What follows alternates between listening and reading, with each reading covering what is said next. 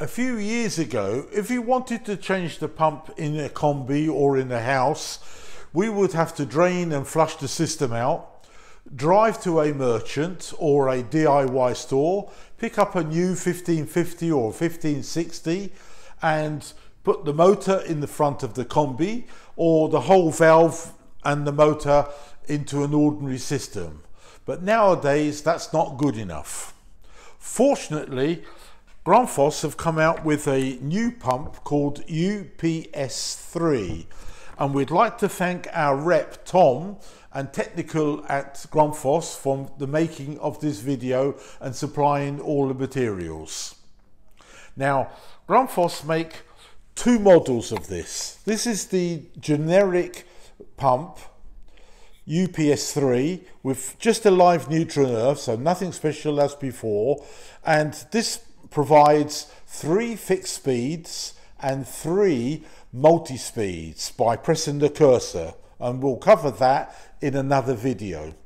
But basically, if it's got the 2 leads, so now we've got condensing boilers that are even smarter, they would have a smart lead and then the normal mains plug lead into it. That's it. So that's the end of this first part, and then we'll cut away and then go into the next part in more details. Before we move on to the second example, can I just ask you to subscribe to our channel where we've got lots more videos for you to see. So we're going to do exactly the same as we did before. We're going to use the app to focus and photograph the PN number. And as you can see on the side, we'll go through exactly the same stages, and in the end the app will tell us it just needs a generic pump, nothing too special, and this is the UPS 3. So we set this up according to the manufacturer's requirements, so it's speed 1, 2 or 3.